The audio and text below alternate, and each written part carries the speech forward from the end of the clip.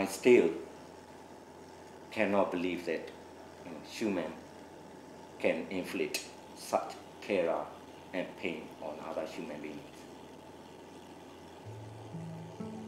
I screaming and shouted and said, I'm a student, I'm not a rebel or terrorist or anything.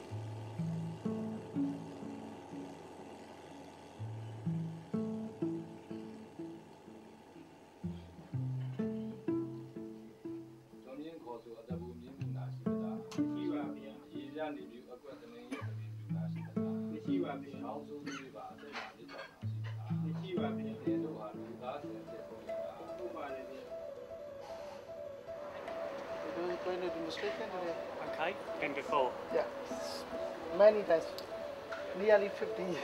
They wouldn't let the postman in. They're certainly not going to let you in, are they? My duty is to submit the letter. That's right. Well, they're not going to accept it, are they? I want to go into my embassy. The regime claimed to be that they are a Buddhist. Now they beating and they torture and they kill their religious monk. More gunfire, more beatings against unarmed protesters. The demonstrations for democracy go on. Much better we die on the street in front of our people, our nation. They know why we bring out this military agenda. I mean, one of the things the UN can do is to trigger the responsibility to protect. I was captured and then brutally tortured.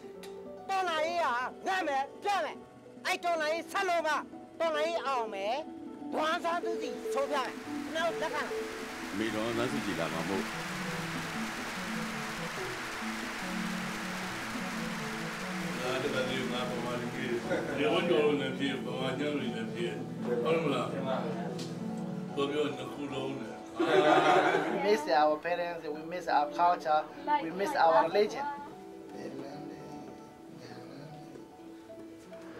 What options do we have?